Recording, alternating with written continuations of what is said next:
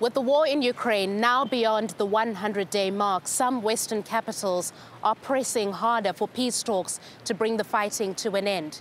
In Europe, unity over Ukraine has passed its peak, with divergence in the EU over the continued supply of weapons to Ukraine.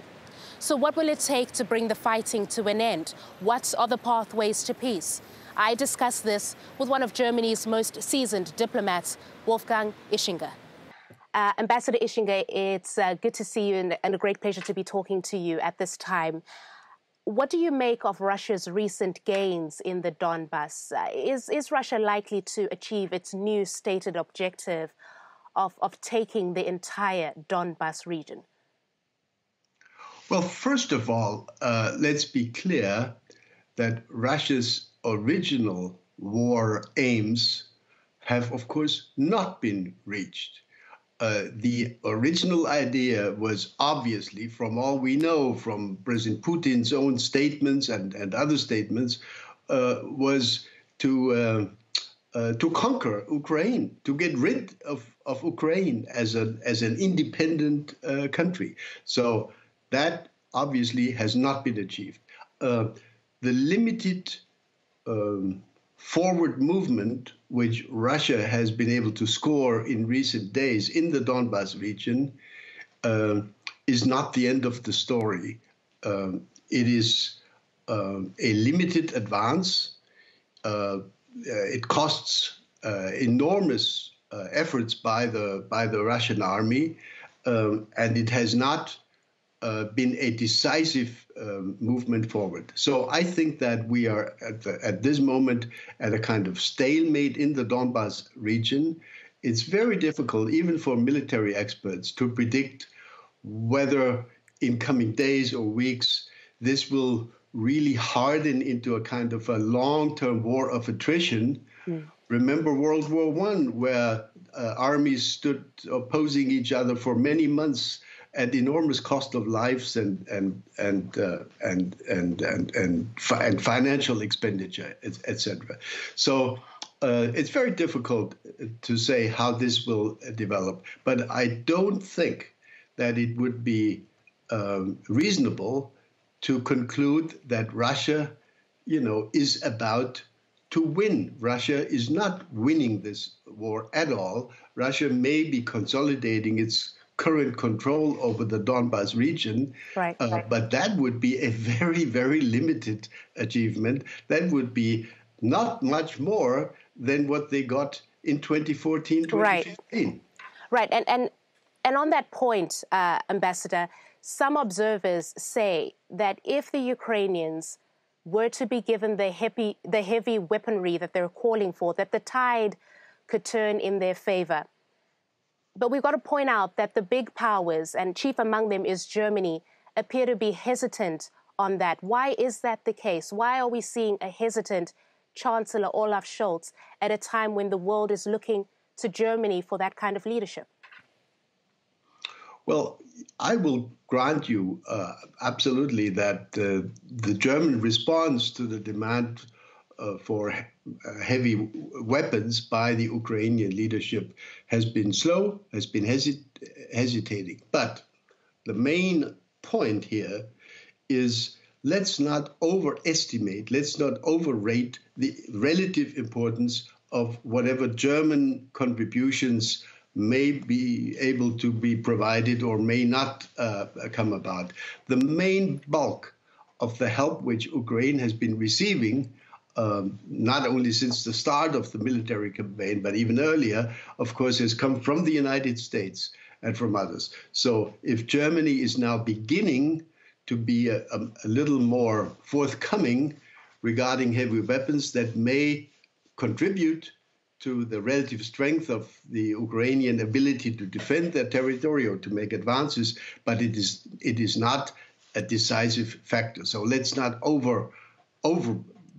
let's not blow this German question out of proportion. It's a relatively minor issue in the overall equation of the balance of forces. All right, I want to talk to this Western resolve, this unity that we saw right at the beginning of this invasion. The cracks are starting to appear.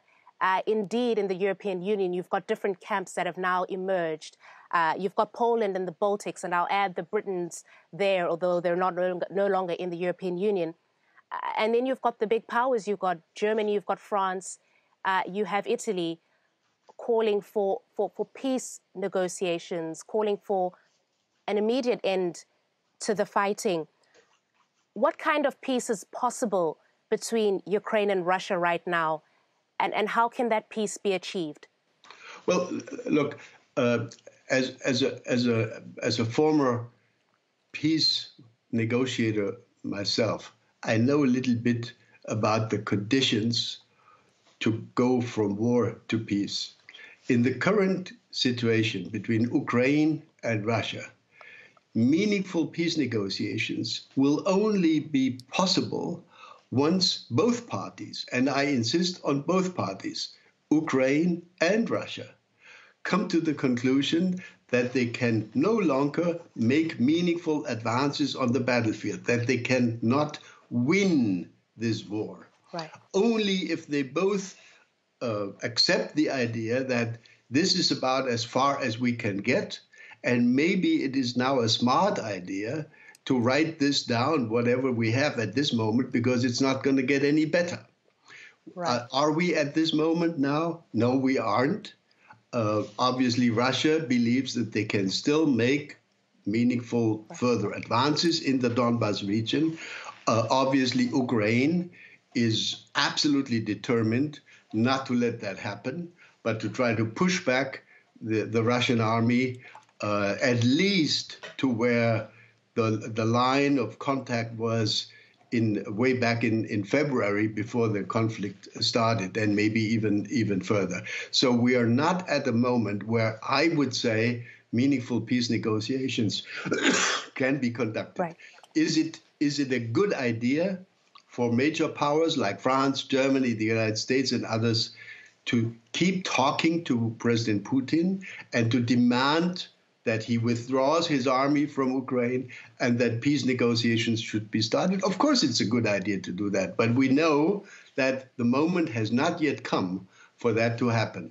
But demanding and increasing the pressure on the Russians to stop the war, because it's a war which they conduct on the territory of another state. It's not a war in Russia. It's a war conducted by Russia in Ukraine. And this is why Russia needs to stop and withdraw.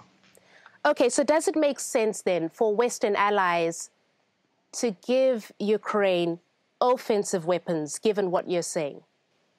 Well, I certainly do. I think that it is absolutely correct when President Zelensky says this war will be decided on the battlefield. It is a matter of weapons and of men, of warfighting capacity, whether at the end of the day, the diplomatic solution, the diplomatic outcome will be one that would involve the loss of major parts of Ukrainian territory, yes or no.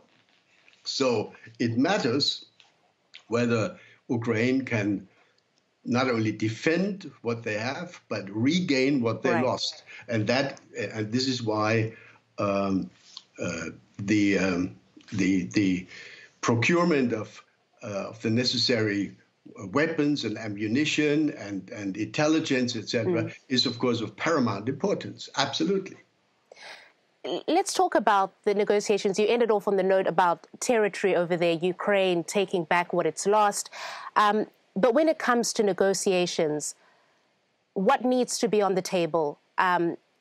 We know that Ukraine's offered neutrality, that it will essentially abandon its ambitions to join the NATO alliance.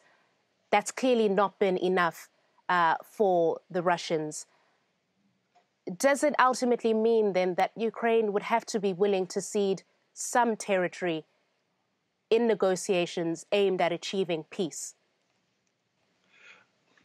Well, again, I think this depends totally on what the territorial situation will be at the moment when meaningful, serious negotiations will be conducted. I hesitate to taking it for granted that Ukraine shall forever relinquish its ambition to join NATO. It's true that President Zelensky hinted at that, mentioned neutrality as a possibility, but that concession has not yet been made. And whether it is smart or not so smart for Ukraine to offer such a concession in advance, well, let's wait and see what actual negotiations will lead to. Look, Ukraine will, regardless of what outcome, what concrete territorial outcome will be obtained, Ukraine will definitely need internationally relevant, credible guarantees for its future territorial integrity. And whether that can be achieved without Ukraine being a member of the NATO alliance is a good question. I am not so certain that any kind of guarantee short of NATO membership would offer Ukraine the same kind of security as eventual membership in the North Atlantic Alliance. So my advice to all the observers, and certainly to my Ukrainian friends, is don't make any concessions, verbally or otherwise now. Keep your options open, and let's go to the negotiating table with all options on the table once the other side is also willing to seriously negotiate. That's the idea. And I think that we will, of course, need a negotiating framework that will not limit the participation to Russia and Ukraine. There will be some kind of framework that would involve maybe the permanent five of the UN Security Council, maybe involve the European Union, maybe involve other neighboring states. Think of Turkey, think of the EU, think of Poland, etc. So I think we will need some kind of an international contact group arrangement in order to help meaningful negotiations being taken to a successful conclusion, with actual signatures being affixed to it, and ratification procedures being introduced. It's a complicated process, ending a war and turning it into peace. Ambassador, as we're drawing to the close, I just wondered, how could Ukraine's position be strengthened in those negotiations, and how could the West help with that? Does it ultimately come down to what happens on the battlefield?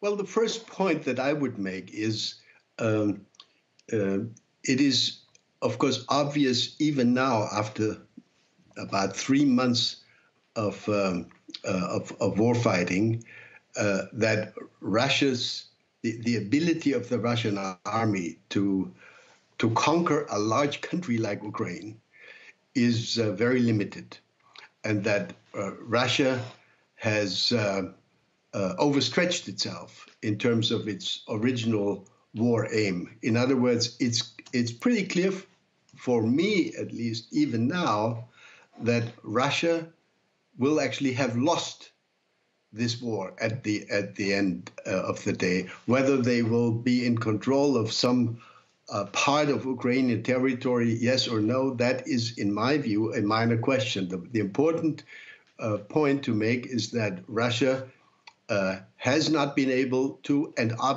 quite obviously, is not going to be able to dominate all of Ukraine and to subjugate Ukraine, to turn Ukraine once again into a kind of a vassal under Russian control and Russian leadership.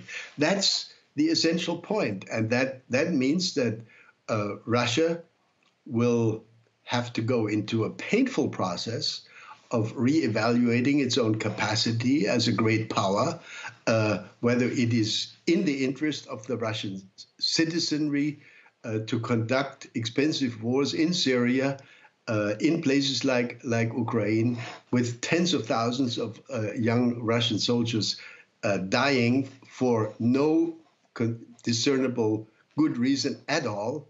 No one attacked Russia. No one threatened to attack Russia. So I think there will be a moment of reckoning for Russia, maybe not in the immediate future, while President Putin is conducting this campaign, but I'm absolutely certain that in the longer run, in the medium and longer term, there will be these serious questions being asked by the Russian public, in the Russian, among the Russian political class, and it will be a very difficult and painful process, I would imagine. Ambassador Ischinger, just to bring us back to what this ultimately is about, this is the invasion of a sovereign country, an invasion that actually began in 2014, if we're going to look at the facts. Because Russia is a nuclear power, does that ultimately mean that Ukraine has to make peace with the fact that it may have to do away with some of its territory? Is that what this comes down to? Well, I would not automatically conclude that because of the fact that Russia happens to be a nuclear power, Ukraine will be forced to give up territory. It is one specific question which has been hotly debated, of course. Is it possible for Ukraine, for example, to reconquer Crimea? Well, there are many voices out there in the West and elsewhere which say, well, the Crimea question is probably better left to future negotiations between Russia and Ukraine rather than waging a war about that at this moment, given the fact that Russia considers that now, since 2014, a part of Russian territory. And that would mean that we would be looking at a war not in Ukraine, but a war in Russian territory. And if you have a war on Russian territory, Russia could claim that existential issues are at stake for Russia because its territory is being threatened, and that therefore it is to be expected that Russia would consider escalatory steps, using, if you wish, at the end of the day, nuclear weapons to defend its own territory. So the Crimea question, in my view, is a very complicated one, and I would simply not come to the conclusion that any of these issues should be pre-decided by the outside world. We should leave it to the two parties. Right. We should leave it to the battlefield as it evolves, and we should do whatever we can to make sure that Ukraine can reconquer the territories lost since the 24th of February as a minimum. And whether they can go further than that remains to be seen. And then hopefully we, the international community, can be helpful in bringing about a diplomatic end, a peace settlement that is equitable and that will not produce yet another effort at war by either side. Ambassador, you've spent years as a diplomat. You have met Russia's President Vladimir Putin. You have seen many wars over the years in your time. I wondered, when you look at what's going on in Ukraine right now, indeed, when that announcement came in February that Russia would be invading Ukraine, what did you think? What came to mind? What lessons do you think you've learned looking at all of this? Well, what I have learned, what surprised me so much was that there must have been a massive misreading, a massive misunderstanding within the Russian leadership of what has happened in Ukraine over the last decade or so. it was true maybe 10, 15 years ago that Ukraine was just a little brother of Russia and did not really have its own fully developed national identity. But ever since 2014, everybody who has spent time in Ukraine, and I have spent time in Ukraine in the months and years since, everybody who's been there understands that Ukraine has changed dramatically.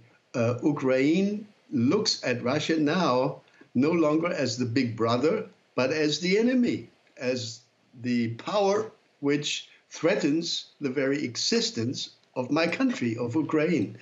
And I think the fact that that was not understood in Moscow when the decision was made to invade, when apparently the assumption was that Russian tanks would roll into Kiev and would be welcomed by the population as a liberating force. Wow, what a dramatic miscalculation that was. So I think that one of my central conclusion would be governments are well advised to make sure that they don't only listen to their own, the gut feeling. What I don't know how President Putin arrived at his conclusions, but that governments need intelligent advice from partners, from parliaments, from advisory bodies, and if Russia had made any use of such elements, of such help, they would certainly not have decided to attack. What a disastrous mistake that was. And for the West, what are the lessons learned? And for the West, of course, we must relearn the idea of deterrence. In a way, deterrence by the West of Russia has failed. Obviously, the sanctions which we enacted after 2014 did not sufficiently deter Russia from thinking, well, maybe we can not only do that again, what we did in 2014, maybe we can take it a step or two further. So our deterrence effort failed, and we must rethink how we can strengthen our own ability to deter and to defend our interests, our borders, whether this is the EU or whether it's NATO or whether it's individual countries. The idea, which was very popular in my own country, in Germany, for the last 30 years, the idea that we are now going to be enjoying forever the peace dividend, that idea is, of course, now has gone out the window. We need to accept the idea, the fact that war has returned as an instrument of politics to the European continent. And that is why defense, military capacity, and deterrence, whether we like it or not, are back on the table as very important elements of our own existence. My final question, Ambassador, what are your thoughts about Vladimir Putin? Is anything that peace negotiation would be aimed at achieving, can people rely on that if Vladimir Putin is still in charge at the Kremlin? Is he the factor here? The problem, of course, as I see it, is that there is that there is one man rule in Moscow. In the Soviet days, they had a Politburo, they had a central committee, they governed by committee, if you wish.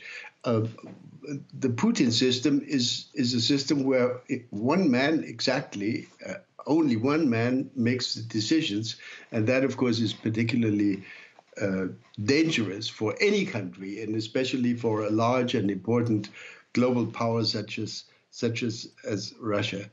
I think that whatever outcome will be possible to this war, it will need very, very strong international guarantees. I think it would be foolish to rely on verbal or written declarations by the Russian Federation led by President Putin after all the deception, the misinformation, the disinformation that we've gone through in recent months and years. So I think the trusting Russia will actually become possible only in a post-Putin era, I would imagine. Ambassador Ischinger, as always, thank you very much for your time this morning. Thank you. Great talking to you. I enjoyed that very much. Thank you.